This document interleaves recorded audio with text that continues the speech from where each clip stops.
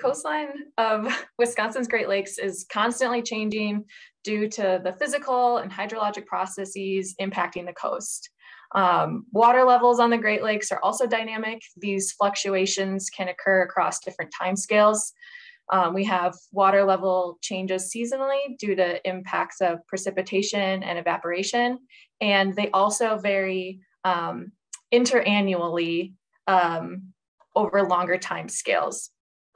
So in recent memory, Lake Michigan quickly reached record high water levels after experiencing record low water levels in 2013, just 7 years earlier. Low water levels and high water levels have distinct impacts on the coastline. As many of us are familiar with, high water levels can exacerbate erosion and flooding hazards on Lake Michigan. On the screen, I have a pretty dramatic example of that.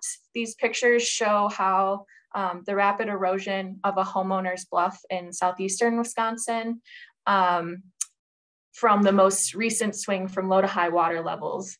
And this rapid erosion caused bluff failure, which caused their porch to fall over the edge. And unfortunately, the house foundation was exposed and it had to be demolished. For those of you who are from southeastern Wisconsin, you may remember a winter storm in January of 2020 when water levels were high. Millions of dollars of damage were caused to beaches, bluffs, coastal infrastructure. And then in the Green Bay area, the effects of high water level caused just a normal sized storm to have severe flooding impacts in the Bay area.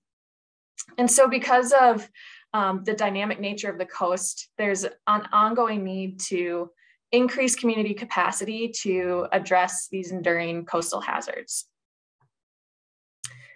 There are a lot of entities in Wisconsin working together to build coastal resilience in our Lake Michigan coastal communities. Starting with a small group in 2015, Wisconsin Sea Grant led an integrated assessment of changing Lake Michigan water levels and their impacts on coastal bluffs and beaches in southeastern Wisconsin. The integrated assessment, as well as other multi-stakeholder assessments in the region, identified specific needs to enhance coastal resilience in 3 key areas. And those were the prediction and mapping of shoreline erosion and bluff failure, the communication of risks and actions, and guidance and facilitation on collaborative regional actions. In 2018, the Southeastern Wisconsin Coastal Resilience Project took the momentum from the integrated assessment to develop this project working towards collaborative regional actions. So the project was successful in forming and engaging the Southeastern Wisconsin Coastal Resilience Community of Practice, as well as providing mapping and risk communication resources.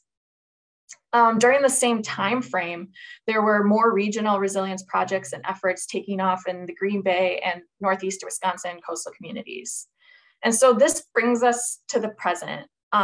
In 2021, the Collaborative Action for Lake Michigan Coastal Resilience, or CALM, which is way easier to say, was funded by a NOAA Projects of Special Merit Grant to expand the risk communication framework that was established by the Southeastern Wisconsin Coastal Resilience Project to those Wisconsin, Green Bay, and Northeastern communities. And this was to regionally prioritize and address coastal hazards. And so that's why we're all here today. For those of you who I haven't met, my name is Lydia Salus, and I'm the project coordinator for CALM. I come from a background in ecological restoration and water resources management in the Great Lakes region. And I'm really excited to continue working with the Great Lakes on this project. And I'm also very excited to be able to meet you all and work with you all over the next year. So CALM has 3 key goals, and it's based on this understanding that there's value to having both local efforts in the region, but also collaboration across it. And so that's really where this network comes in. So it will serve, CALM will serve to add structure to the communication between coastal resilience efforts by allowing groups to collaborate with each other, share information, and work on hazard reduction goals together. So the three main goals here on the screen are first to increase collaboration and capacity to address coastal hazards. Second, to help develop, revise, or adopt ordinances, plans, and policies that incorporate coastal resilience. And third, to regionally prioritize hazards to address through collaborative action. So we plan to work on these goals in a few ways. First, by building and regularly meeting with this CALM network. So we conducted a planning survey to more than 350 potential stakeholders this winter. Many of you participated in that, and it was very helpful to us. And the results of that survey, which I'll share with you in a little bit, will help guide how we facilitate this network and engage with you all. We will also continue updating and maintaining the Wisconsin Coastal Resilience website and newsletter. The link to the website is being added to the chat. And some of you may be familiar with the Southeastern Wisconsin Coastal Resilience Project website. It houses a lot of great coastal resilience content and resources. And we have been working to expand the scope of that website to Wisconsin's entire Lake Michigan shoreline. Lake Superior may also find it value in the site. But this week we just transitioned from the old domain to a new domain. So now it is just Wisconsin Coastal Resilience. And the website is active and accessible, but there are still some behind the scenes construction taking place. So if you notice anything, let us know, but we're also working to kind of work out those kinks. Some key features of the website include profiles on organizations and networks working on coastal resilience in the Lake Michigan region. And we're hoping that that helps clarify who's doing what.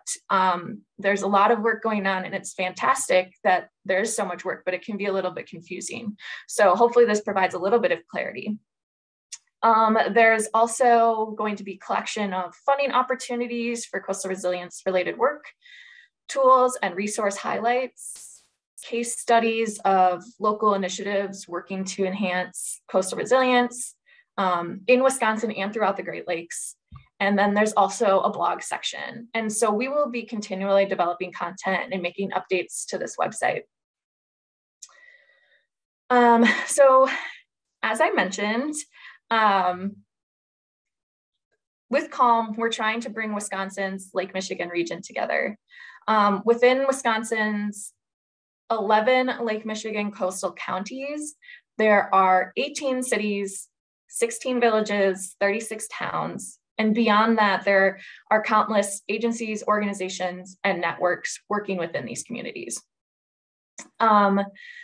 This includes, planners, zoning administrators, coastal managers, parks departments, emergency managers, locally elected officials, clerks, state and federal agencies, academic institutions, nonprofits. I could go on. Present at today's events, we have stakeholders from each of these sectors that will be, popping in and out throughout the meeting today. And over the next year, we will be providing opportunities for you all to share lessons learned and leverage one another's work. One way that we want to try to do this is through our monthly Coastal Resilience newsletter. Some of you already received this newsletter, but for those of you that don't, on a monthly basis, we share highlights, including water level updates, funding and training opportunities, events, tools and resources, and case studies. And something that we are going to pilot in future newsletters will be a collaboration classifieds section. And in this section, you will be able to submit opportunities that you have to collaborate with other communities, organizations, or networks. And it will also be a platform to ask your fellow Lake Michigan stakeholders for resources, input, or experience. So like I said, we'll be piloting it next month, and we'll see how it goes. We'd love to get feedback from you on that as we incorporate it. So I introduced myself, but I also want to mention the partners supporting this effort. CALM would not be a collaborative network without a little collaboration on the other side of the curtain. The Wisconsin Coastal Management Program, the State Cartographer's Office, our State Geographic Information Officer, and Wisconsin Sea Grant are all providing their expertise, experience, and resources to CALM. My contact information is here on the slide, but we'll also put it in the chat for you. This project is also guided by a steering committee made up of representatives from local communities, state and federal agencies, sewerage districts, academic institutions, and regional planning commissions, and more. So essentially, those of you who are here with us, we have representatives who are helping guide this project. So before we hear from our presenters today, I wanted to provide a bit of context that is driving what we'll focus on through this network. This winter, like I said, a planning survey was sent out to CALM stakeholders to identify content that would meet their resilience needs and priorities, what potential CALM members could share with this community, and then also preferred meeting types and communication styles. We had nearly 125 responses, and I just wanted to share a few of the top results from this survey. So one of the questions that we asked was, what coastal hazards are a concern or interest to you? And the top 3 hazards of concern were erosion, infrastructure vulnerability, and lake level fluctuation. Another question that we asked were, are there any topics or issues where you want more in-depth training or support? And the top 3 responses for this question were coordinated shoreline protection efforts, resilience funding, and engineered approaches to shoreline protection.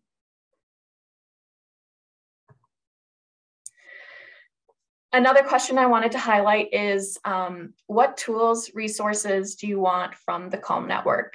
And the top 3 answers here were funding opportunities and how to prepare for them, lessons learned from other communities and projects, and updates about ongoing projects, efforts, and collaborations in the region. And then the final question I wanted to share with you that we asked was what you would like to hear from your fellow network members. And the responses here were opportunities for collaborative projects, funding sources used specifically for policy and planning projects, and enhancing the coastal hazard component of comprehensive and hazard mitigation plans. So, based on these responses, we're going to be curating content, we're going to be asking speakers, we're going to be formulating meetings, and hopefully, more local meetings, not just virtual meetings. So this is fantastic to have everyone join us today. But based on your responses, we're building a collaborative network here. And you told us in this survey questions that collaboration was a top priority for you. So we want to know exactly what collaboration means or looks like to you in the context of resilience work in the Lake Michigan region. And so to start a conversation about this, we're going to have a quick interactive activity. It's also hard to have a collaborative network if you don't have the opportunity to meet and talk. So this will be our first introduction to each other. We're going to break out into rooms of 3 people, and we will have 3 minutes to answer 3 questions. So 3 minutes will go fast, but please introduce yourselves, talk briefly about what experiences or expertise you think you can bring to this group to help work towards resilience goals.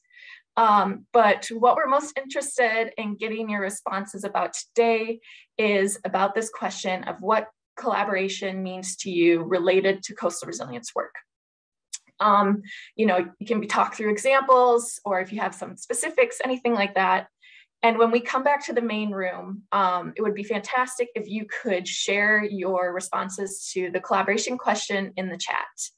So Adam is going to break us out into rooms now, and you guys will have the opportunity to introduce yourselves. Everyone was muted and video was turned off when they came into the meeting, so make sure that you unmute yourselves and turn your video on when you join your breakout room. So Adam, go for it. Here we go.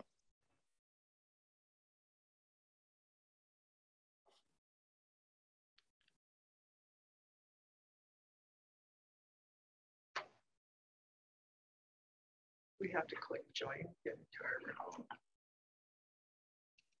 Yeah, there should be a pop-up that gives you the option to join.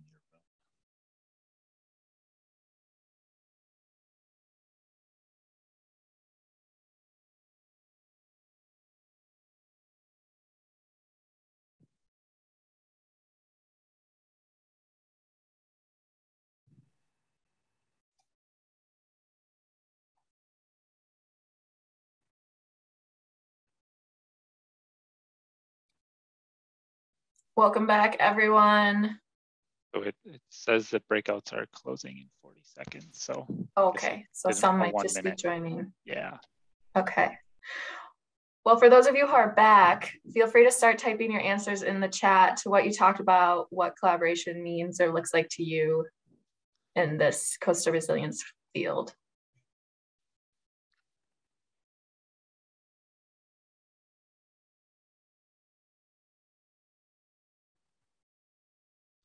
They're going to close in about 10 seconds. Okay. And Adam, can I just confirm that my PowerPoint's still showing?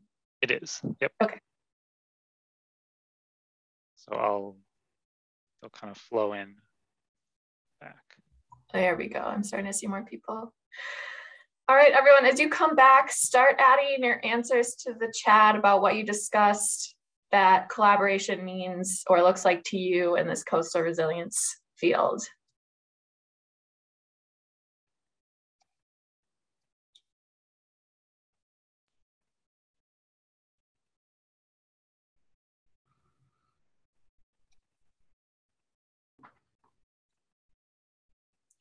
Give you a minute to fill in your answers. So feel free to add them in the chat.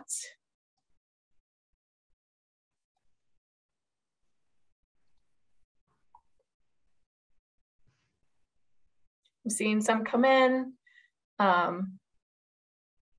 Networking, sharing information, planning and implementing on a watershed scale.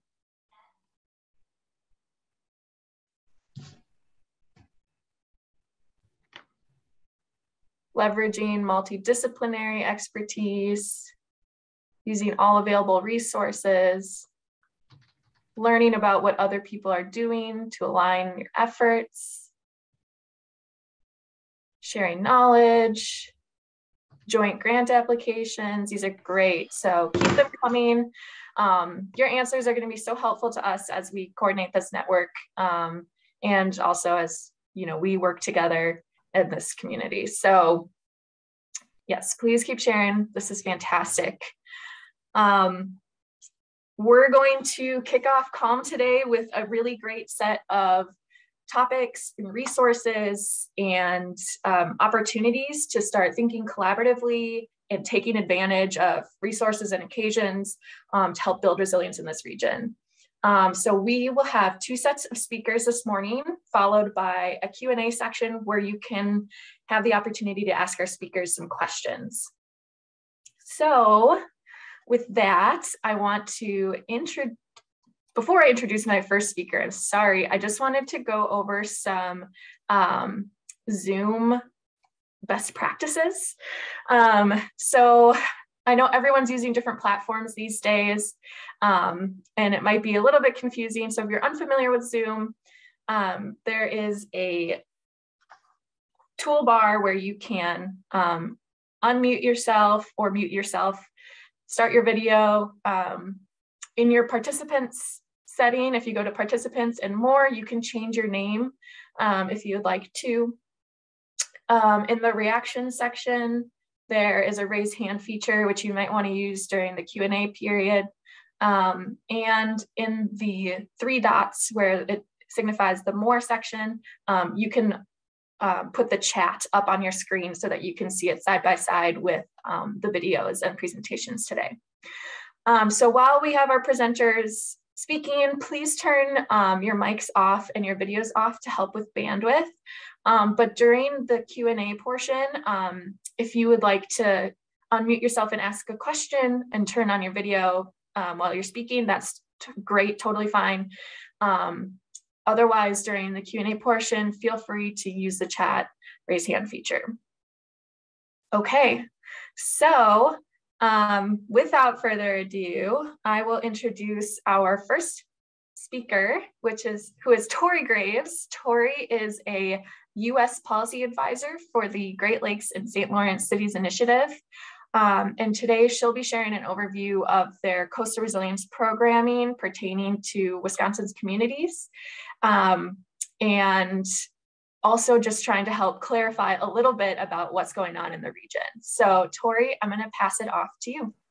Awesome. Thanks, Lydia. Thanks for having us out this morning. So nice to see a good turnout. There's quite a few people on here and a lot of familiar faces. So if you've already heard some of this information, it's just a little refresher. And for those who we haven't met yet, excited to share this information with you all. As Lydia said, I'm Tori Graves. I'm with the Cities Initiative. I just started last spring, so coming up on a year here. So I might still be a new face to some of you. And then today I'm also joined by 2 of my colleagues, Matt Doss, he's our U.S. Policy Director, and our newest team member, Bridget Brown. She's our Special Programs Director, and she's actually located in Milwaukee. So great to have some Wisconsin representation on team.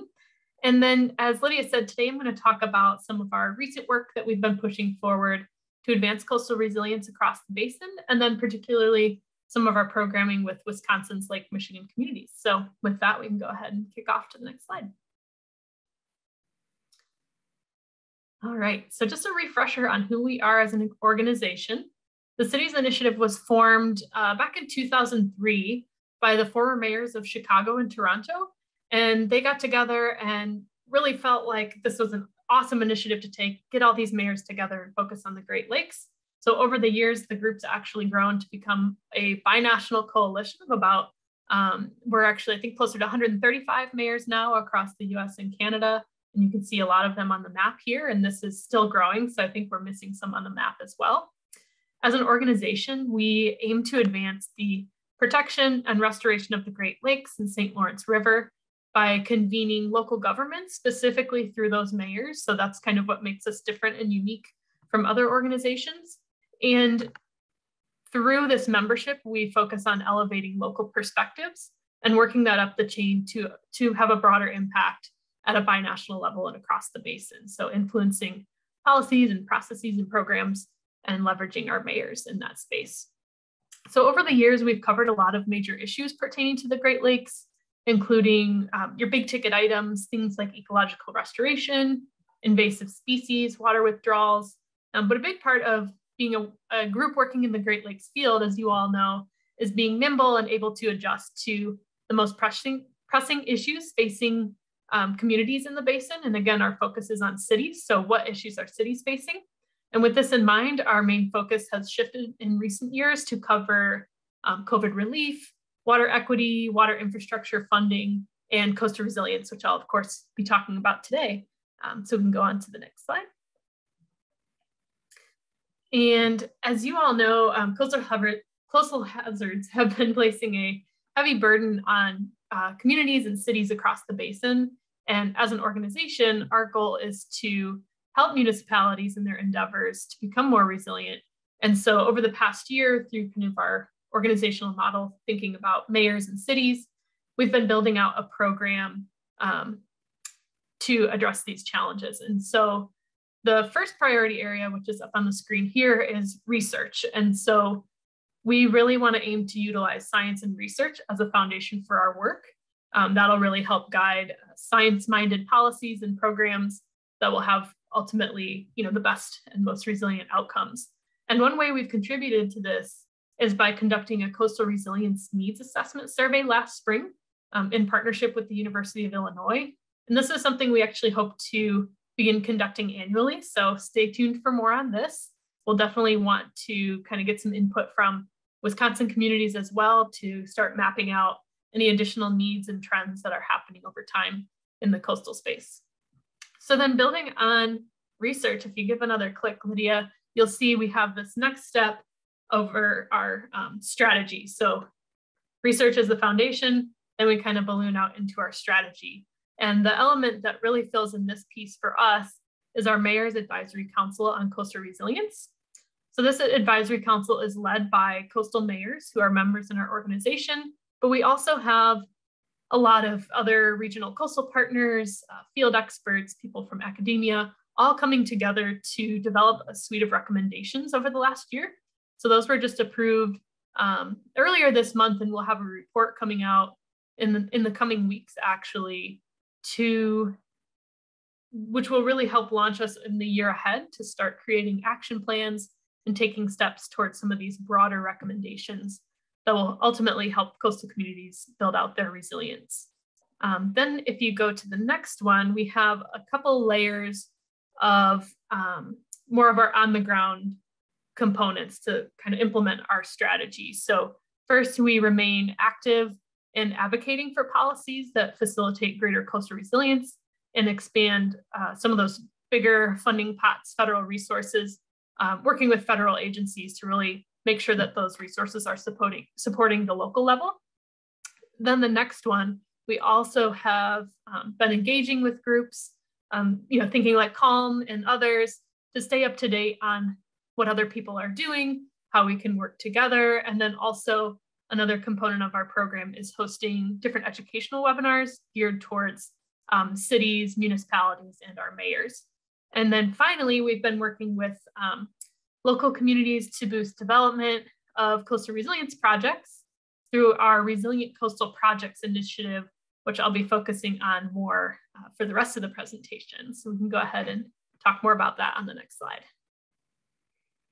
So the Resilient Coastal Projects Initiative, in a nutshell, is focused on working with municipalities to identify coastal projects and develop what we're calling implementation frameworks for getting those projects funded. So it doesn't include the engineering design work, but it's really about what types of resources can we harness to fund the projects to the next phase that they need to go to. So the initiative started last year when we received a grant from the Fund for Lake Michigan to work in Wisconsin's Lake Michigan coastal communities. So that's really sort of our pilot program here. We also got a separate grant from the Herb Foundation to expand to Southeast Michigan. So that one's just behind our Wisconsin pilot. And then more recently, we received a larger grant from the National Fish and Wildlife Foundation late last year to expand this work across the basin. So this is really going to become a basin-wide program with all of your communities as a pilot. So this is really exciting for us. And it's been a really great place to do the pilot because there's such a great community of partners and cities doing a lot of work in this area. So this has been really great for our pilot. And then I also want to recognize Stantec, who has been our primary technical consultant so far on this work. So for the next slide, to kind of go into a little bit more of what our program focuses on, we've got a lot of questions about what types of projects does the program support. And we've tried to be a little flexible on this because we know that a lot of coastal projects aren't necessarily all directly on the shoreline, right? There's some impacts up a little bit inland in that coastal zone that could still be impacting coastal outcomes and resilience. So these projects could include things that address shoreline stabilization and erosion, which is a big one that we've been seeing, but also things like coastal flooding, stormwater management, water infrastructure or other critical infrastructure in the coastal zone, and then habitat and natural feature restoration. And through our pilot program, we've really seen quite a variety of projects. So pretty much, I think, touching on all of these categories here, as well as some highlights on different benefits through recreation and tourism and waterfront revitalization. So thinking about those added benefits of doing coastal projects and how do we make them really holistic, resilient, and providing benefits for the whole community. And then again, our priority is to have participating communities really kind of guide what the challenges are in their community on the ground. So this one isn't really a one-size-fits-all approach for the communities that are participating in this work. So you can go ahead to the next slide, and I can walk us through some of the phases that we've taken through our pilot, and this will serve as a kind of a template for the other areas that we'll be expanding to over the next year. So the first step, which is really important for us, is prioritizing that relationship building phase. And this includes organizing an advisory team. So we've got about, I think, 20 plus members on an advisory team for our Wisconsin Lake Michigan communities. And this was really a critical step because we work at such a large scale, but it's important for us to still stay grounded in the voices of those working at more of a local or sub-regional scale. Then once we formed the advisory team, we worked to identify a list of cities that would be invited to participate. And while we'd love to support everyone along the lakeshore, obviously there are some limitations. So we had to think through that step critically.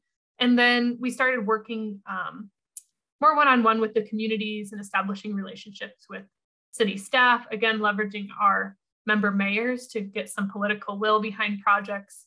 And then the goal is to do kind of sort of a first big laundry list of identifying coastal projects in the area, and then ultimately narrowing in that list, doing a review of coastal data to ultimately identify one project per community that would go through the scoping for that implementation framework. So each community will ultimately end with a final polished product that they can take to go get their project funded, and ideally kind of thinking big here. So how can we, leverage a lot of the federal dollars that are coming through in the coming years.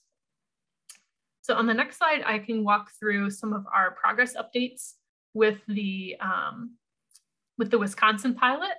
So first, just kind of some of the statistics that I like to share to quantify some of the work that we've been doing.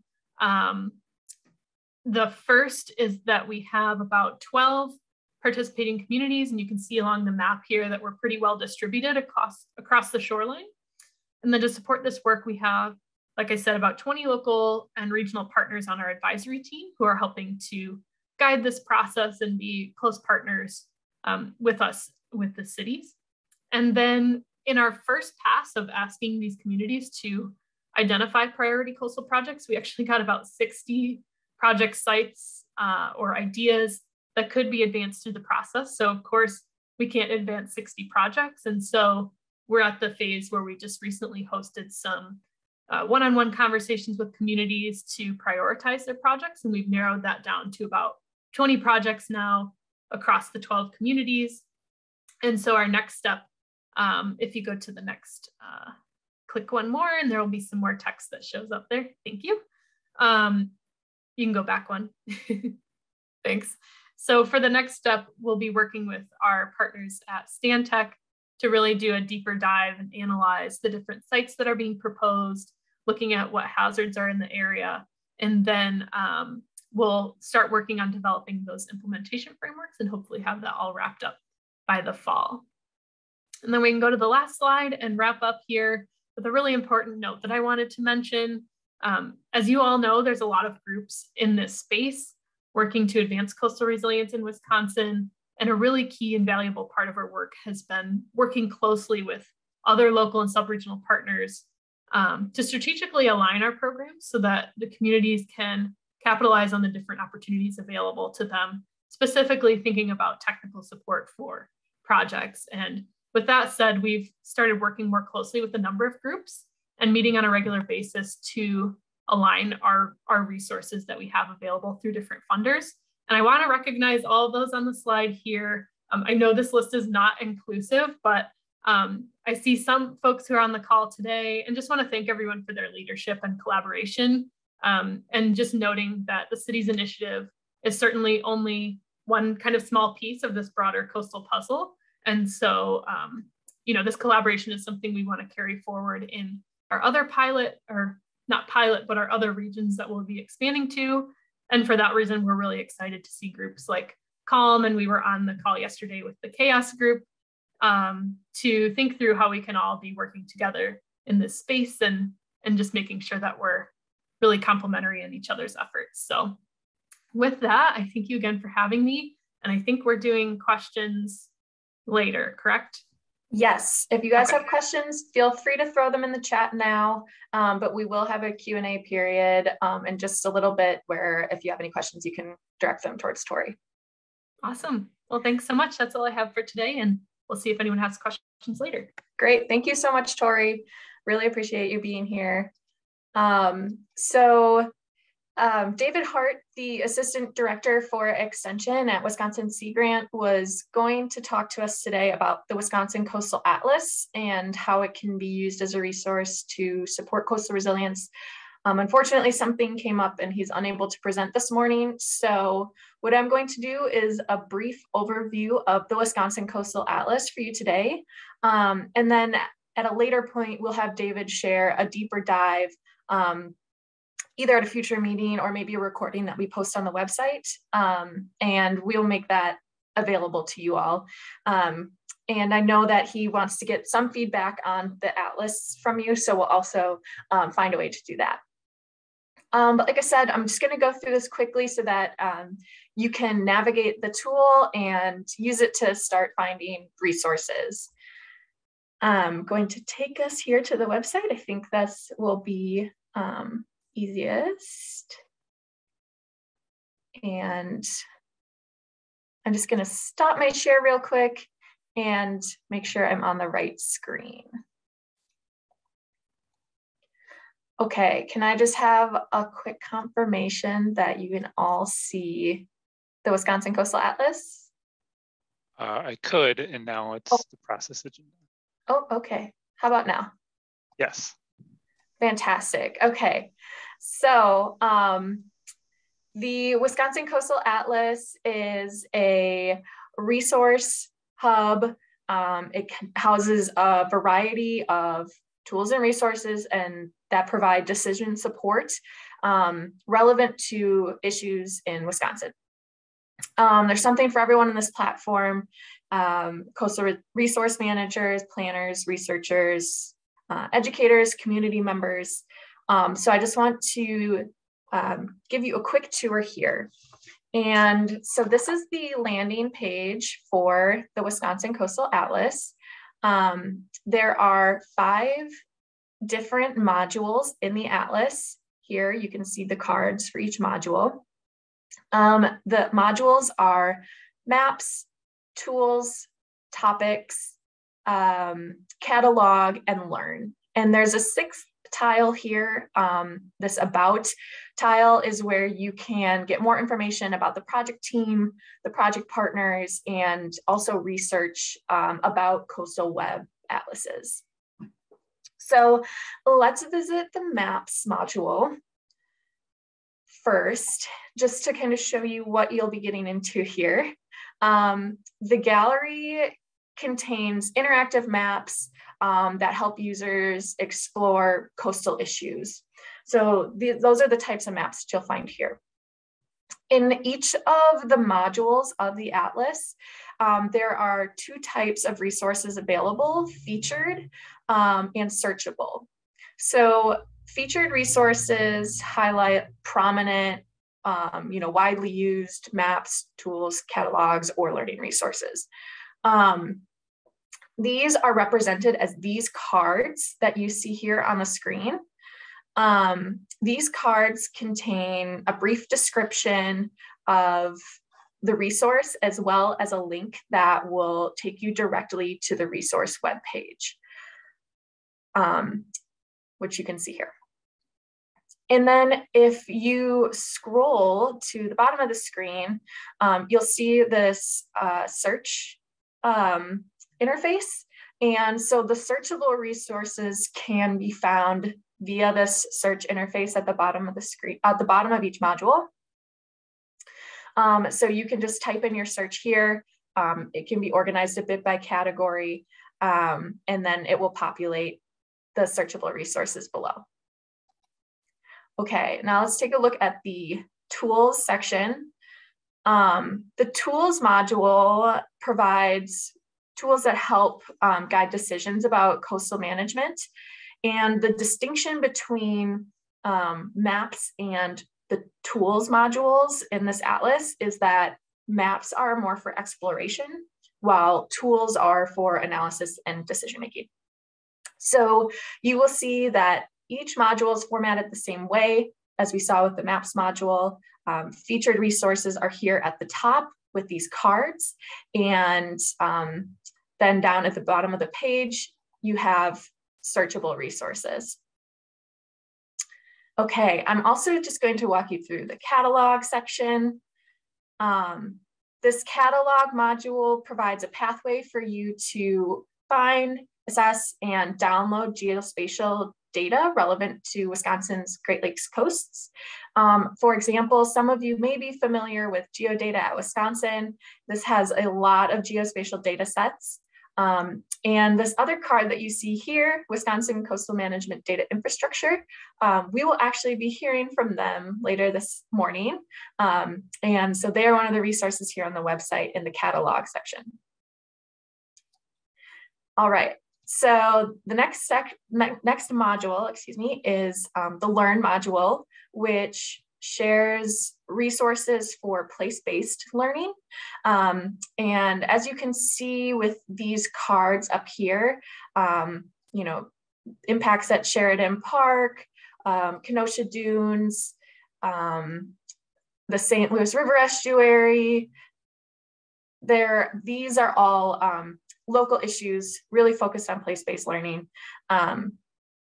And there are links to all of their direct links to all of them online.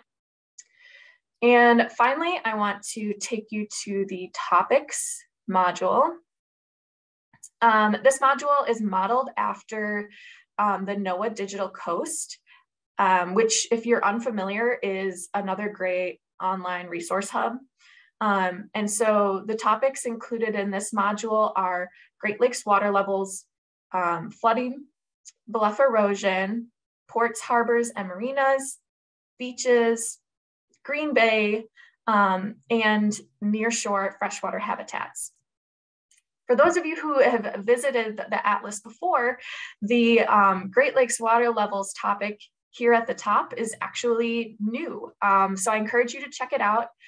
Each topic has a brief description, and we'll just take a quick look here at the Great Lakes water levels topic.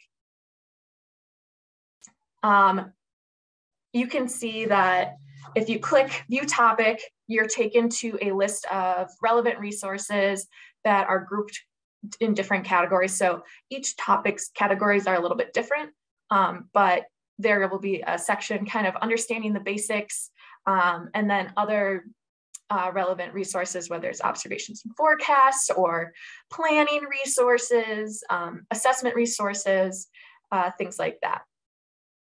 And so the last thing I want to point out with the Wisconsin Coastal Atlas is if you go to the menu, which is these 4 bars here on the upper right of the screen, there is a search bar here where you can type in buzzwords. So if you come to the Atlas and you're not quite sure what resource you're looking for, you know, feel free to type in your buzzwords here. I will just do an example. If we type in flood, and you press search, what it does is it brings up all of the sections of the Atlas where flood is mentioned, and you can browse through what shows up. So that's just a quick view of the Coastal Atlas. David's contact information is going in the chat. And if you have any specific questions at this point for him, feel free to reach out, but hopefully we get that more in-depth dive of the Atlas to you soon.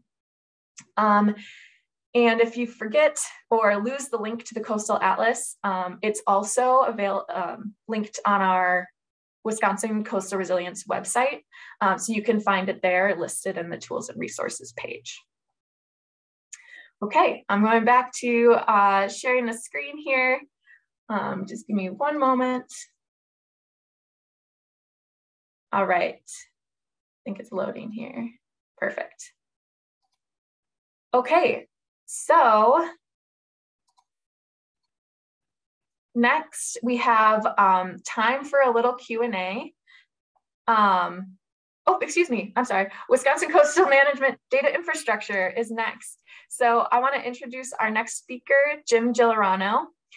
Jim is the State Geographic Information Officer for the Wisconsin Department of Administration. Jim is currently working on the Wisconsin Coastal Management Data Infrastructure Project, known as WCDI. And today he's going to discuss how this project can help incorporate existing sources of GIS, as well as build or modify data for coastal resilience projects. So Jim, feel free to unmute yourself and take it away. Can you hear me? Yes. Okay, you got the screen up there? There she is. Okay, thank you, Lydia. Yes, I am the Geographic Information Officer for the state. I work at DOA, and I sit next to the coastal management folks at DOA, and we do a lot of interaction, and it's been a great collaboration, let me tell you. Also in this collaboration is Howard Varigan, the UW State Cartographer's Office. He's the state cartographer. And Genevieve Burgess is our WCDI GIS analyst. And I think they're both on the call today. So next slide, please. Okay, so WCDI and CALM, what's going on here? And it's kind of three sort of learning objectives here. We're here in this capacity of trying to help folks to find the GIS data that they need for their resiliency projects. And it kind of goes without stating that a lot of resilience projects need GIS data. A lot of times that doesn't figure into some of the planning, and then you end up scrambling at the end. So for example, we have, I do a lot of work with the state's LIDAR program, the LIDAR elevation program, and there's a lot of projects that are done and that data is available, but there are also a lot of projects that are planned and in progress, and those are harder to deal with, those are harder to find. And so it helps to have somebody to help navigate some of those things. We can also help your project with finding experts, GIS experts for your project, either ones that are working locally in the state or across the US. We have some contacts all over the place. And then more directly, because of our past involvement with projects of special merit, we have an ongoing project which is collecting culvert data inventories from local governments and state DOT and various university, and putting those all into one sort of collective inventory that helps to figure out what the status of your culvert infrastructure is. And that in turn helps to create other hydrologic data, stream networks, hydro-enforced DEMs, watershed models. So it's really a very basic starting point, but it's also a very important infrastructure layer that has a lot of aspects of needing vulnerability modeling in order to protect it from climate change. Next slide, please. There we go. Okay, so how this all got started, we applied for 2 NOAA projects of special merit through the Coastal Management Program. And with our partners at the State Cartographer's Office, we were able to get this off of the ground in the Lake Superior region. Besides the database, there's also a sort of hazards community of practice that's grew up around this. And the folks up in the Lake Superior region uniquely have had to deal with 3,000-year rainfall events in the last 10 years, okay? And this has caused some spectacular damage to their infrastructure. particularly with culverts. So the folks up there have been doing a lot of culvert inventories over the past couple of years. And so this has really become a focus for activities, mapping activities up there. So our little culvert inventory of these various inventories has around 30 data sets in it and probably around 300,000 points. And it's not limited to just the Lake Superior region, but it's starting to sort of spill over into other parts of the state and also sort of regionally the adjacent states as well. So in the COM project, we'll be trying to move this into the Lake, more into the Lake Michigan region and do a more active collect of databases in that region. Next slide, please. Yeah, we missed one. There we go. Okay, so why am I talking here? GIS and resilience efforts. Pretty much any kind of resilience effort, whether you're doing an ordinance or you're doing an application to a grant, you're going to need some kind of map, right? And the map needs data.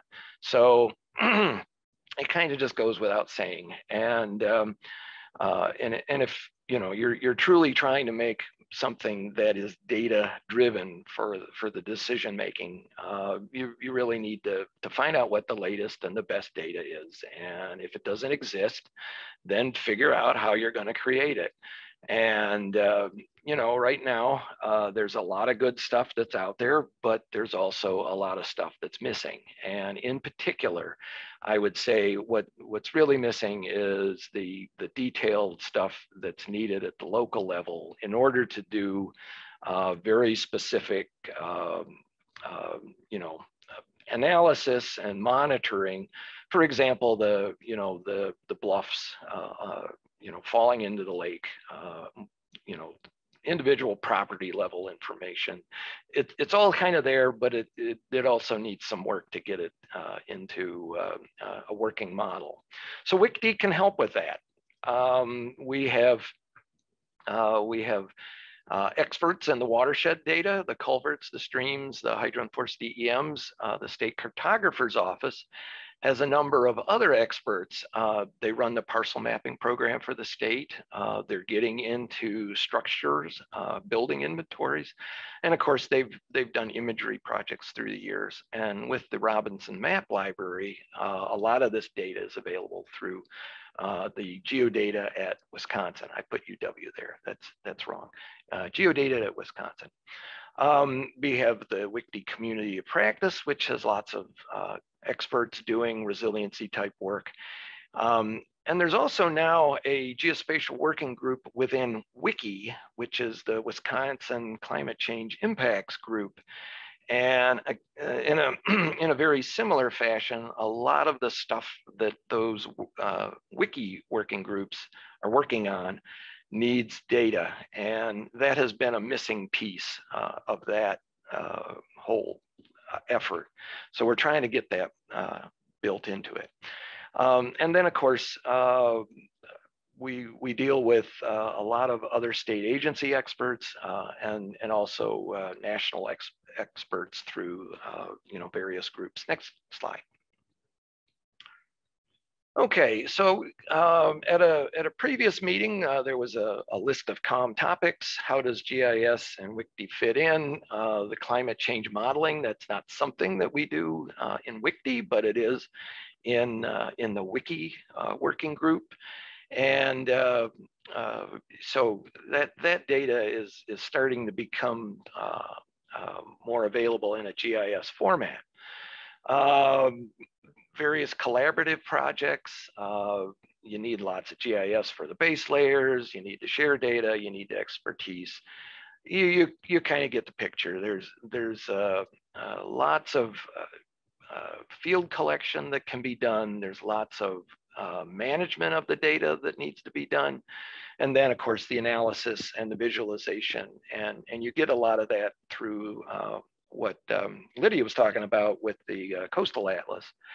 But again, it's all driven by data, and again, it's in varying degrees of completeness and availability. So, next slide, please. Okay, just to throw in a little plug here for a project that I'm working on. We've been doing LiDAR collections for the last 8 years. The next big thing is hydrography through the USGS program to replace the old 24K hydro that maybe some of you are familiar with, or maybe not. But it is the, you know, basically the blue lines on the old topo maps. That's what we have now. What we need now is obviously something that's more reflective of current conditions and also local conditions. And we're trying to put together some pilot projects where we collect not only the hydrography, but say the wetlands and high resolution land cover data all at the same time, so they actually line up, and they're all analysis ready and able to go right into your resiliency projects.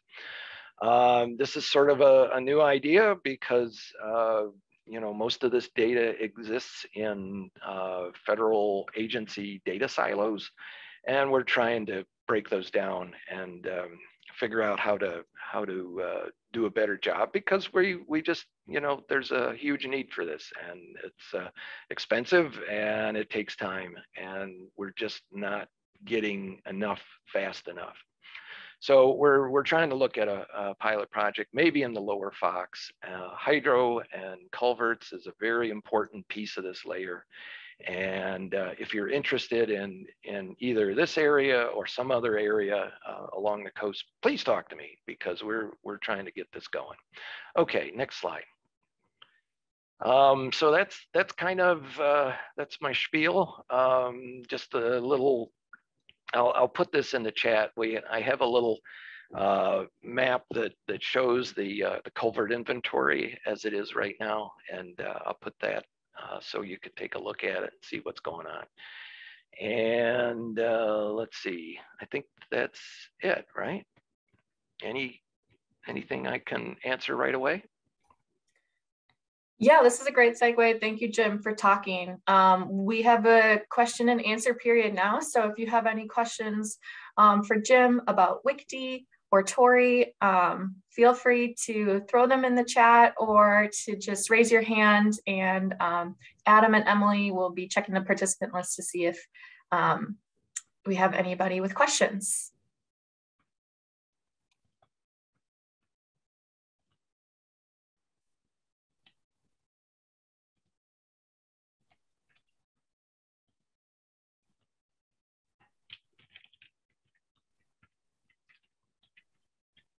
They all want to have a break. That's coming. Okay, I just put the little data viewer in there. Great. So yeah, for those of you who want to see it in the chat, Jim put a link to the data viewer, the culvert inventory data viewer. Yep. Yeah. And there's a question from Eric. Yeah. So what type of the attribute data? It's I forget the number of attributes. Maybe Genevieve can chime in. It's a lot, and of course not every inventory is collecting every attribute, but it is things like the diameter and the length of the pipe and the type of material, and there's close to like 160. Yeah, attributes. it's a bunch. It's a lot. So and of course it depends, you know, who is doing the inventory, you know, whether it was fish passage information, or, you know, some sort of environmental study, or an asset inventory by the local county road department. Great, thank you. Teresa had a question in the chat. What is the preferred way to communicate existing culverts in their area? Ooh, that's easy. Talk to Genevieve.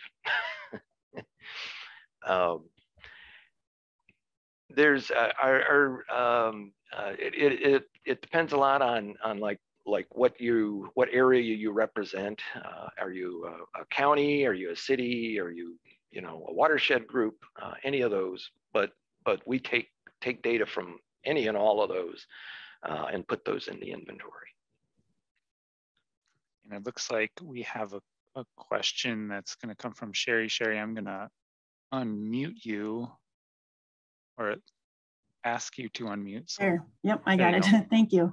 I work for Marinette County, and I know this summer we want to do a lot of inventory work on our culverts for fish passage reasons. Mm-hmm. Is that something that we would collaborate with you on, or how do you use that kind of data? Yes. This is a good example because there's already a lot of good information collected in Marinette County. I think it's from the Forest Service, maybe. There's a regional culvert inventory called the Great Lakes Stream Crossing Inventory, and our DNR and the Michigan DNR participate in that. And it's very much ecological. With fish passage is a big part of that. So we can definitely get you in touch with those folks, because it might save you a lot of time, because they've, as I remember the map, they visit a lot of Marinette County already. So. Okay, that sounds great. Yeah. Thank you. Jim, I see another question for you from Alan Liloff, asking if the database includes an invert elevation. Genevieve, do you remember? I don't remember. Yeah. Al, just what exactly is the invert elevation? I'm not a culvert expert.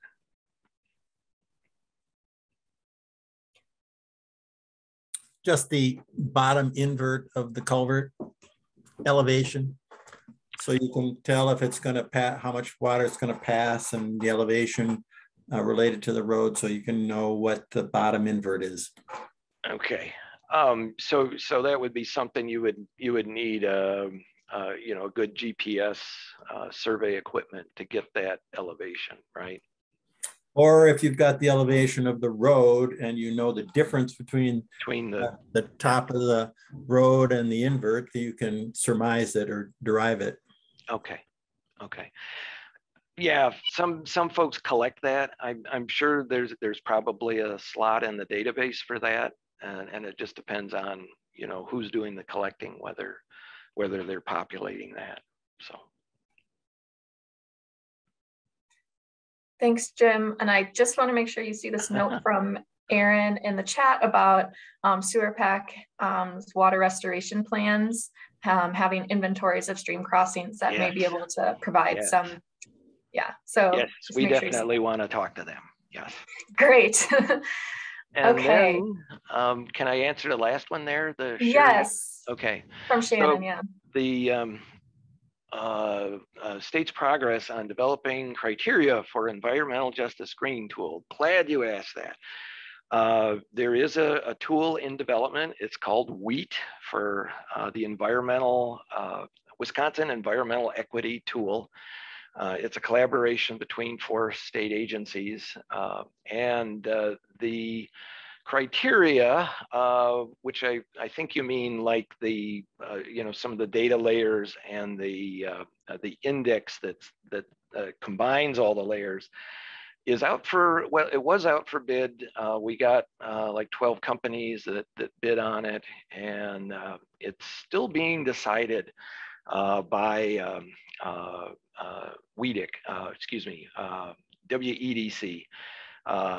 The Economic Development Corporation is the tool funder, and they are deciding who is going to be doing that. So we should have thanks, Mike.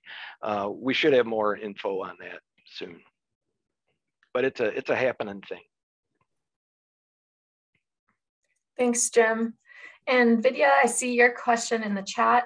Vidya is curious to know more about how CALM relates to the Southeastern Wisconsin Coastal Resilience Project, and wants to know if it's an expansion, evolution, or separate effort, and if the Southeastern Wisconsin Coastal Resilience Project website is no longer available.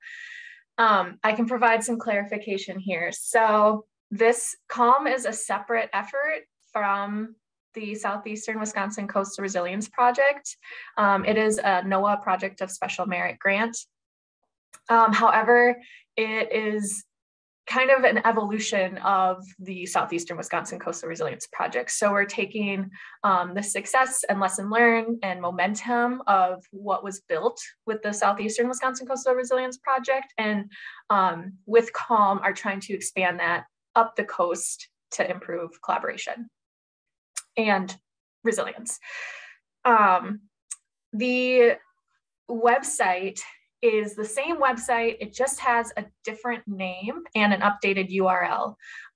So for those of you who used the Southeastern Wisconsin Coastal Resilience Project website, if you look for that, it will just redirect you to the new URL. The name and the URL of the website are just reflecting that the scope of the website has a greater focus now. So it's not specific to Southeastern Wisconsin. It's inclusive of Wisconsin's, all of their Lake Michigan coastal communities. So the new URL is wisconsin.wi.coastalresilience.com. There's the same information. It got a bit of a facelift based on some input that we heard from community members. So hopefully there's improved access and navigation throughout the site as well. And Emily put the link in the chat. Thank you, Emily. Okay, so with that, I don't see any other questions. Let's take a 5-minute break. Feel free to grab coffee, stretch your legs, answer those emails, and we will see you back here at 11:16. So thank you very much. And so one theme of the wiki report overall is we're experiencing and anticipate to continue experiencing a warmer and wetter climate in Wisconsin. And so on the left is just annual temperature by decade from the 1890s to the 2010s. And you can see the 2000s and 2010s were the warmest decades on record, and that's anticipated to continue into the future. Similarly, wetter climate, you can see precipitation on the right, organized by decades from the 1890s to 2010s. And I think we've all sort of experienced this, the 2010s being the wettest decade by far in recorded history. And so warmer and wetter doesn't necessarily translate exactly to what the coastal impacts might be. Next. And so in our coastal resilience report, we wanted to look at some of these Great Lakes coastal climate stressors and sort of explain or describe how these things might be changing in a warmer climate. So one is wave energy. That's a big impact to our coasts. Those waves are the ones that sort of do the erosion. They're the force behind moving our coastal sediments and sort of acting on our shorelines. As well as sort of bringing water up and flooding our communities. Those storms are strongest in the winter, as many of you know. Next. And those waves are really interact with our ice cover on the Great Lakes. So ice cover can act as a buffer to our shorelines to keep wave energy from hitting the coast, as well as give less open water in the winter for those waves to develop. Next. And of course, a big one that we're all familiar with from the last few years is water levels that really can control how those waves act and really the nature of our coast. Next. When we see high water levels like we're coming out of, those waves get further up the shoreline and can really readily cause coastal erosion, which I'm sure many of you are familiar with, as well as in our low-lying areas, coastal flooding. Next. Our important shipping industry in Wisconsin, however, for the most part, likes when water levels are higher because ships can carry more cargo without concerns about depths in our ports. So it really is a boon for our shippers for the most part, unless damage is caused to our coastal infrastructure. Next. And on the other end of the extreme, when we have our extreme low water levels, our beaches widen up. Erosion is less of a concern, although not totally out of mind. Shipping industry and boating industry is pretty pressed because those water depths in our ports and marinas become more problematic, and maybe need to do increasing dredging and things like that. So these were sort of the main climate stressors we looked at in our report, and I'll kind of talk about them and the anticipated climate impacts next. So historic water levels, this is something, again, I'm sure a lot of you have seen. The water levels on the Great Lakes over the past 100+ years of record. Lake Superior on the top and Lake Michigan Huron on the bottom. Lake Michigan Huron mentioned as one lake because they're connected through the Straits of Mackinac and have essentially the same water level. I've highlighted a few things in red. That's our recent prolonged low water level period, culminating in a record low in January of 2013. And then of course, our recent high water period, dramatic change from that low up to record highs in 2020. We're kind of back down to around average at this point. But really we've seen throughout history, going from extreme highs and extreme lows, something that definitely needs to be accounted for on our Great Lakes coasts. Next. Looking into the future, what are water levels going to do? One thing we need to consider for what those water levels are going to do is, well, how does water enter and exit the Great Lakes? So I've got Lake Michigan Huron here, precipitation onto the lake surface, runoff into the lake, and evaporation of water from the lake surface are the main inputs of water into the lake, as well as main way water leaves the lakes.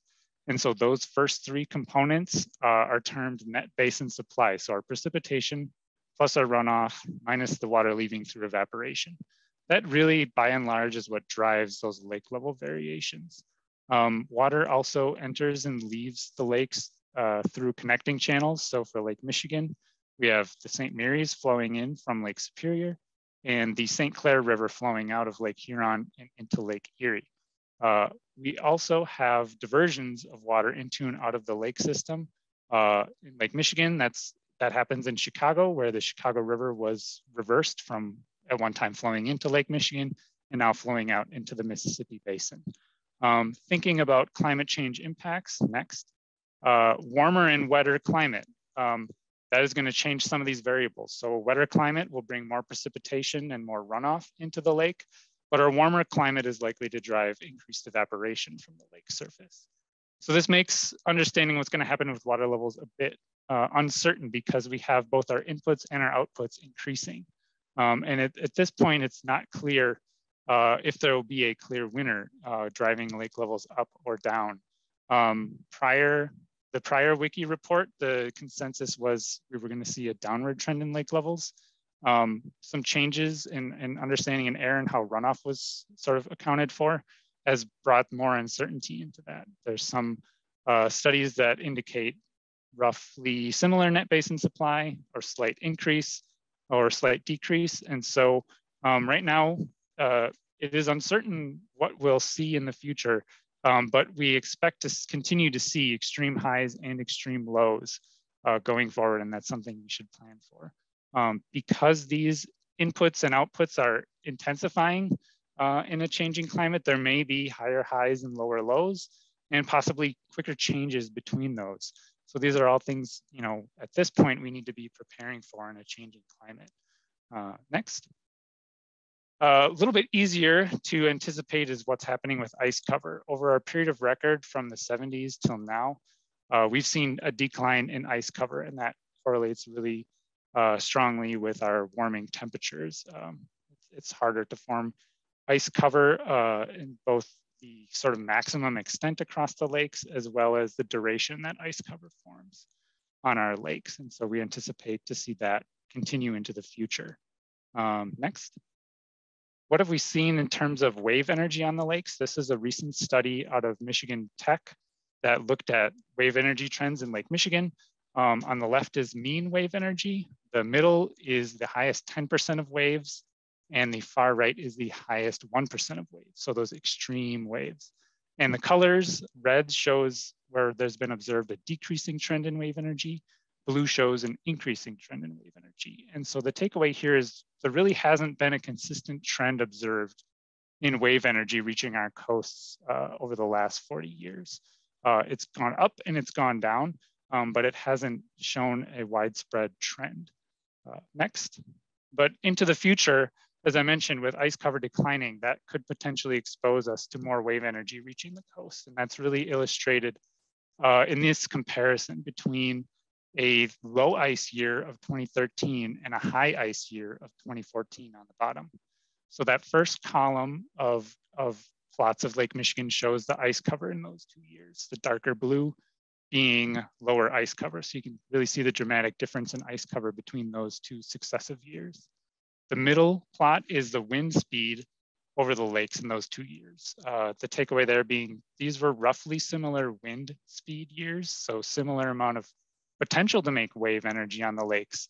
And then that far right column is the actual wave energy averaged on the lake over those 2 years. And you can see a pretty marked difference between the low ice year having a much higher wave energy represented by that darker red compared to the high ice year. And so really underscoring the impacts of ice on the lakes and how it translates to wave energy. Next. And so to take this a little bit further, the researchers did a hypothetical. What if we had no ice on the lakes during both those years? And so that really brought basically similar wave energy on the lakes in that hypothetical scenario. So comparing that high ice year of 2014 was about a 50% increase in wave energy between the actual high ice conditions and if there was no ice on the lakes. So again, that tie between potential declines in ice cover and potential increases in wave energy sort of illustrated here. Next. So kind of in summary for climate change impacts, those variables, water levels continue to expect variability and extremes that we've seen, decline in ice cover and a corresponding increase in wave energy. That can will probably lead to increased coastal flooding, infrastructure damage, and coastal erosion going forward. And then in terms of our shipping capacity, continuing to see extreme lows may hinder shipping, but a loss of ice cover on the lakes could open that shipping season up a little bit more throughout the year, not having to shut down when the lakes are ice covered. Next. So adaptation strategies for this and for coastal issues and coastal hazards in general. There's sort of too many to cover in this one presentation, but just wanted to highlight a few from our report. Is considering function at all lake levels. We expect to keep seeing highs and lows and just being cognizant that when water levels are low, we're likely to see high lake levels again. When water levels are high, we're going to see lows again. And considering that variability when we take action on the coast. Coordinating actions along the coast. This is a great example of that, getting together and talking about these issues and finding areas where we can learn from each other and work together. Locating homes away from eroding shorelines, we expect that erosion to continue and possibly increase. So having ordinances that factor in erosion and bluff failure, as well as perhaps some uncertainty, a little buffer, is a way to be more resilient. And then working with natural processes to protect the coast. Nature-based solutions are sort of growing in interest in the Great Lakes. This is an example of a steel sheet pile wall in Marysville, Michigan that was transformed into a sill, a rock sill with sort of a layer of rock, some vegetation, and then some rock on the shoreline.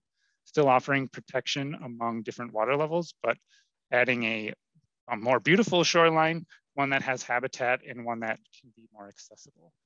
Next. So we have a lot of resources about adaptation strategies. This adapting to a changing coast series for property owners as well as local officials is available on the website, as well as next.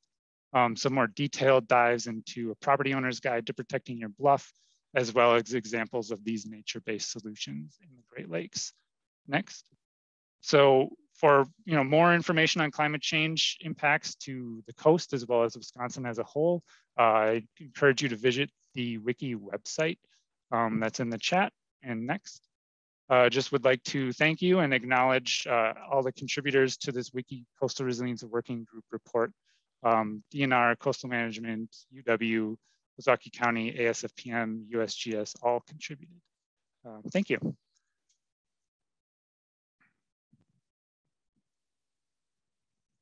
Thanks, Adam.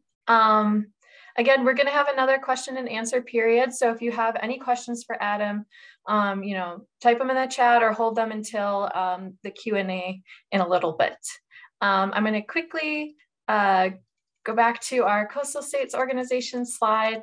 And I will introduce our next speaker, Rachel Keylon, from the Coastal States Organization. And she's going to provide an overview of the Infrastructure Investment and Jobs Act and what relevant coastal appropriations will be for the resilience work happening in this region. So thank you, Rachel, for being here. I'm just pulling up your slides and then I'll let you take it away.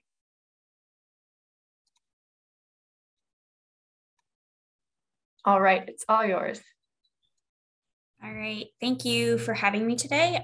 So I'm just going to do a little bit of a overview of the Infrastructure Investment and Jobs Act with an eye specifically to coastal appropriations. So next slide.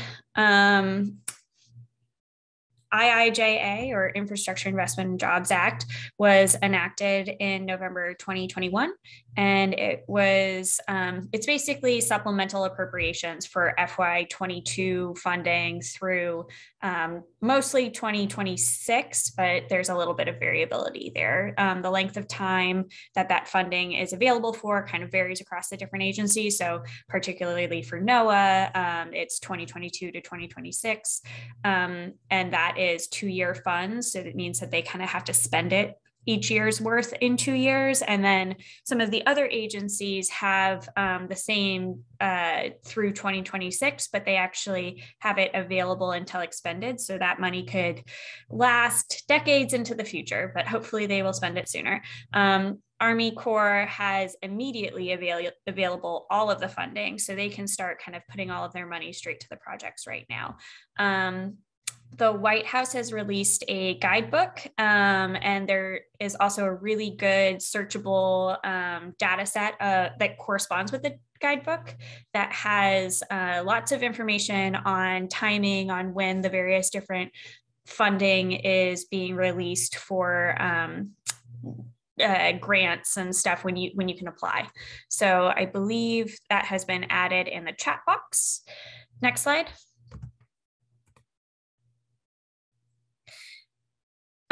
So we are moving to the implementation phase. We have a couple of updates here. Army Corps of Engineers has finalized, and it's been finalized for a while, their various different work plans, whereas NOAA is a little bit further behind. They have submitted spend plans to Congress, and we are awaiting approval on that. As soon as that's approved, NOAA will be able to move forward with putting out RFPs, and we'll start seeing money going out the door.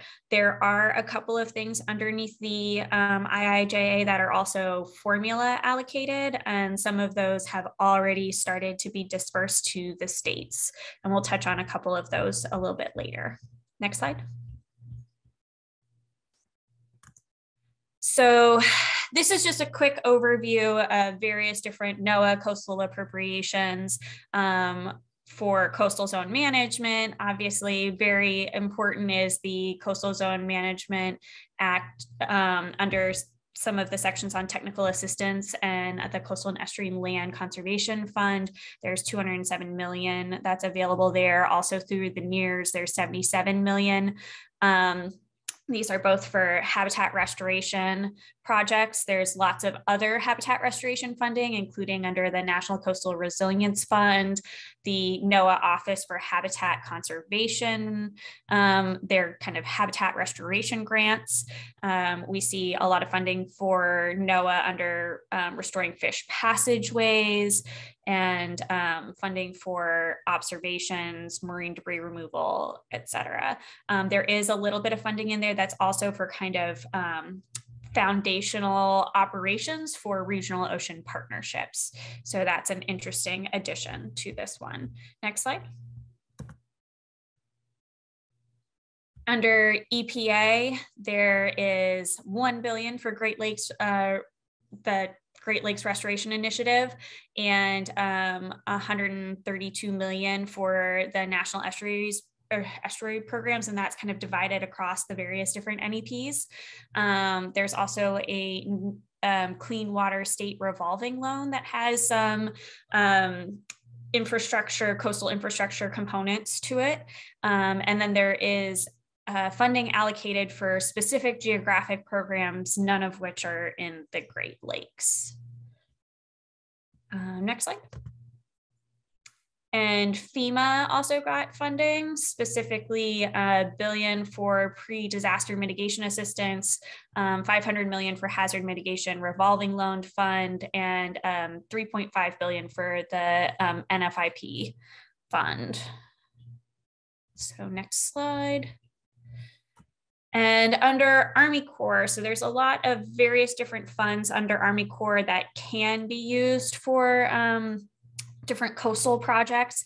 Some of them are highlighted here, and some of them are for projects, and some of it is for studies. And so there is some availability potentially for some of it to be used for, there was some potential for some of it to be used for the Great Lakes Resilience Study. However, that was not selected under the work plans as one of the things under the studies. So they do have $2.55 billion for coastal storm risk management, hurricane storm damage. There's $251 million for flood control and coastal emergencies, $30 million for planning assistance to states and tribes. So there's a lot that's in here. Large amounts that are available. Next slide.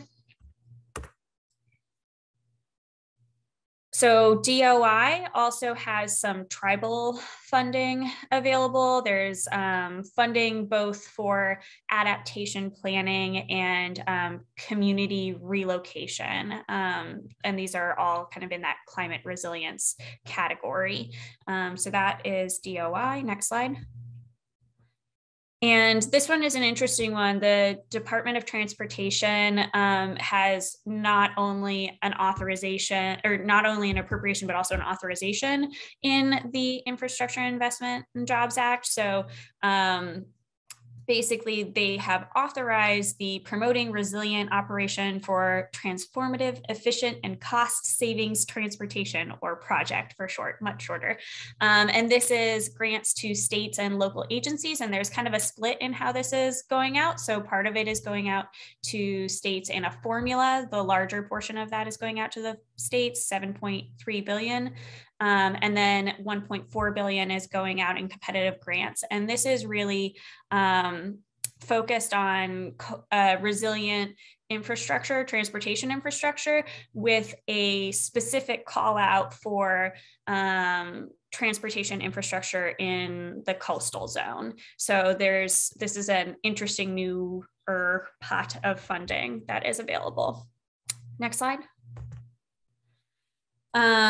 There is also a new authorization under NOAA for under the Outer Continental Shelf Land Act. They have amended it to allow leasing, easements, rights of way for essentially the injection of carbon dioxide into the sea floor. So that's just kind of an interesting new authorization that's in there. Next slide. So looking forward, we at CSO are looking at advancing messaging that IIJA is supplemental funding. So it is supplemental to annual appropriations. It does not replace annual appropriations, and that there is still continuing to be needs for increases in annual appropriations. We also are looking at continued support for Build Back Better or other kind of similar vehicles for advancing the various different coastal resilience provisions that were in the Build Back Better bill or the reconciliation bill, noting that just in the last day or so. So that has been stalled for a little bit, but just in the last day or so, Senator Manchin, who had been kind of stalling that, is signaling willingness to negotiate. So there is potentially some room for Build Back Better or a revised version of that to get moving again. And so there's lots of potentially great coastal resilience provisions in there as well that we should all keep our eyes on. And that is it. Next slide. Any questions? And I think we have a question and answer time a little bit later. Yep, we do. Thank you, Rachel. So if you do have questions, feel free to throw them in the chat now. Emily will she'll log those for later. Otherwise, Rachel can answer any questions during the Q&A period. So up next, we have Shanyn from American Rivers, who is here to talk to us about some upcoming workshops about stormwater infrastructure funding and financing opportunities, or financing approaches, excuse me. So I'm just going to pull up her slides here, and then I will let her take it away.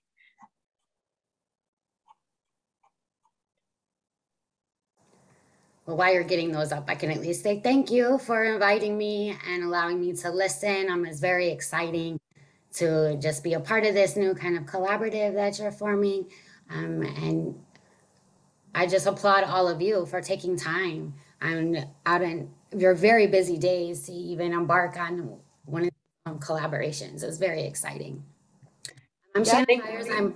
Oh, sorry, go ahead. No, I was gonna say thank you, and your slides are up, so feel free to take it away. Sure, thanks. I'm Shanyn Viars. I'm an economist at American Rivers. And for those that aren't familiar, American Rivers is a national environmental conservation organization working to restore the health of rivers and watersheds in our communities and advocate for clean water priorities at the state and federal levels. In collaboration with our local partners and municipal leaders, our team explores funding and financing strategies capable of supporting green stormwater infrastructure programs and other coastal resilience solutions. I'm actually located across Lake Michigan in Grand Rapids, but we're getting ready to launch a stormwater credit trading program this summer here. We're very excited about that aims to incentivize green stormwater implementations on private properties. But over the last 2 years, American Rivers and our partners, Water Now Alliance and One Water Econ, worked alongside communities in Wisconsin and across the country to try to overcome some of the hurdles and explore funding for green stormwater infrastructure investments. So building on this experience with support from local funders, we're collaborating with the Lakeshore Natural Resource Partnership and Water 365 to provide these funding and financing approaches that are relevant to the small and mid-sized lakeshore communities in Wisconsin. So our collective team hopes to deliver a series of workshops this spring to the LNRP partner communities that help explore these financing strategies for what they mean to your communities. We'll have 3 workshops that will provide the municipal leaders and water resource managers, community leaders with some practical knowledge about these approaches and funding the climate resilient initiatives. The workshops are going to cover a lot of topics, debt financing, incentivizing private property green infrastructure implementations, accessing state and federal programs, like, thank you, Rachel, the state revolving loan funds and all those appropriations we see coming out of IIJ. How can you get to them? And we're trying to follow where that money is coming down to state and community levels.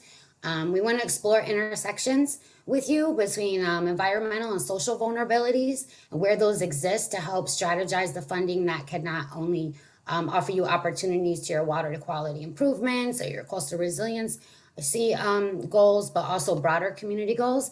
And we'll dive into even more. The participating communities will be encouraged to develop their own funding and financing strategies linked to current priority projects as well as future community needs. And many other municipalities that we'll be working with have identified these priority projects in a separate but complementary project with the Great Lakes St. Lawrence Cities Initiative and LNRP so far this year. So we've been listening in on those conversations, we're learning, and we're just getting ready to dive a little deeper. Currently, the participation in this series for the spring will be by invitation only. That's just to ensure that the participants from the communities have space for open discussion. However, all the resources, including recorded webinars, will be available on a Funding for Coastal Resiliency website, which will kind of store this information for you. We will share it abroad, of course. If you can learn more about our partners and the financing approaches, kind of the work we've developed so far at the tapinwaternow.org website and stormwatercurrency.com. I can post those in the chat if they're not coming up. The participating communities will have already received an email invitation, so check your inbox. You should be listed on the slide. If not, we'll be sending out more invitations this week.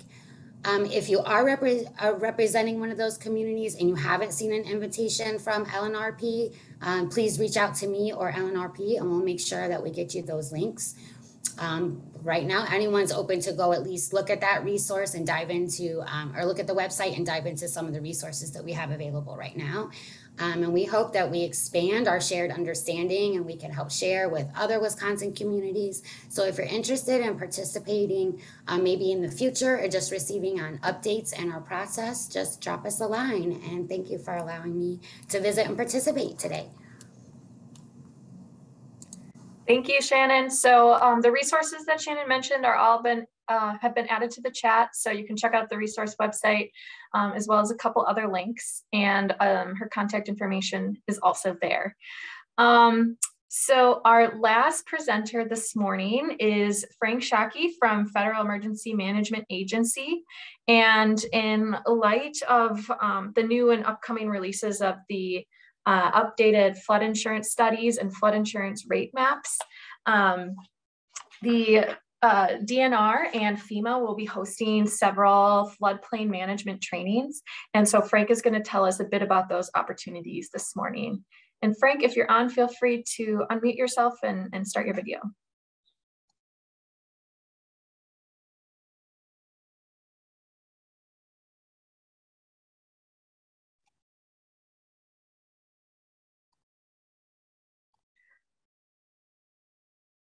Can you hear me now? Yep, we can hear you. Okay, I had the double mute thing going on with my phone. Hi, folks. My name is Frank Shockey. I'm a senior floodplain management specialist at FEMA Region 5 in Chicago. As some of you may have heard, FEMA has been embarked on a multi-year, almost multi-decade project to map coastal flood hazards along the Great Lakes shorelines. We've kind of been progressing westward through the lakes, and we've been working on Lake Michigan recently, and some of the counties in Michigan and Wisconsin, Indiana, and Illinois have gotten these maps already, and they're approaching what we would consider the regulatory phase of the process, which is where they become official, begin to be used by local communities for land use regulation. Recognizing that some of the zones, the coastal high hazard areas that will be identified on these maps, some of the data that's associated with that mapping, it's expected to be used for floodplain management activities in the areas that are affected by flood hazards, is a little unfamiliar to Wisconsin and Michigan and Illinois and Indiana zoning administrators and land use regulators. We've created a kind of a half-day seminar to get people up to speed on how to apply floodplain management regulations in these areas. The basics of what's required by the NFIP's minimum standards that are going to be incorporated into local ordinances, or in Michigan, the Michigan State Building Code, and how to find the data in our flood insurance studies and flood hazard maps that you would use for regulating these areas. So in Wisconsin, we've done this in the past, but it was several years ago and kind of in advance of these maps coming out. But as some of these maps are coming into the regulatory process and others are kind of being unveiled to start the regulatory process, we're going to be offering a couple more of these workshops coming in May.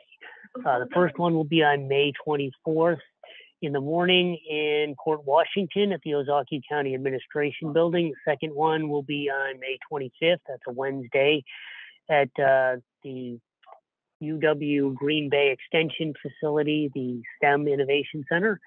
If you'd like me to you'd like to get in contact with me to sign up to attend one of those, I'm going to put my email address in the chat. I can give you the details on the locations and the times and get you signed up.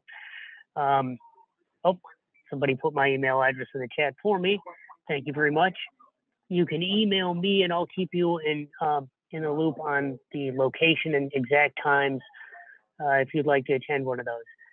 If you're not interested in attending, but you know folks in coastal communities that are in Wisconsin, Lake Michigan counties, including Green Bay, that have a hand in land use regulation that could stand to learn about this sort of thing, by all means, pass the information on to them, because we'd like to have as many people attend this as possible. We recognize that 1 or 2 webinars once or twice in this process isn't going to be enough. There's going to be an ongoing need for education. At any rate, if people have questions in advance of that, they can contact me as well.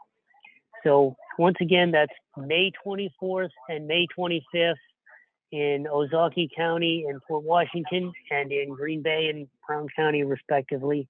And if you have other questions about what sort of content is going to be included, I guess you can ask those questions during our little question and answer period. Thanks again, and I appreciate the opportunity to spread this word about this. Thank you, Frank. I really appreciate you sharing that with us today. And so now we will have another Q&A period. So any questions you may have for Adam, Rachel, Shannon, or Frank, now's the time to ask them. I saw that Shannon already got a question in the chat, but it looks like she answered it. So feel free to raise your hand, unmute, or type something in the chat if you have any questions.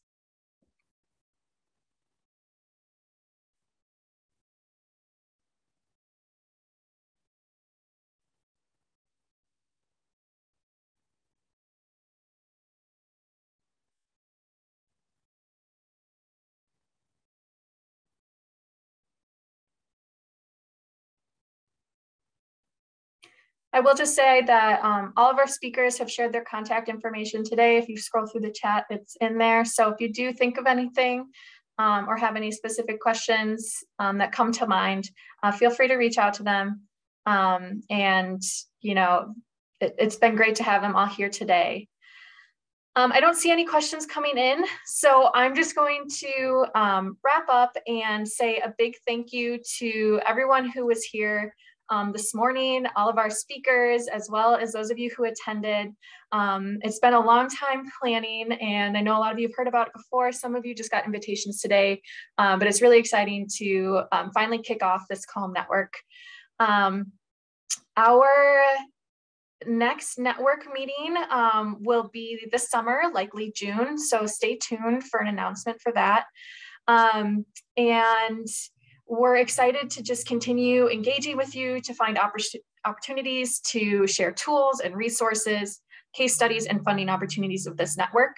And we're especially looking forward to leveraging your experiences, your expertise, to find those opportunities for you to share and collaborate with one another.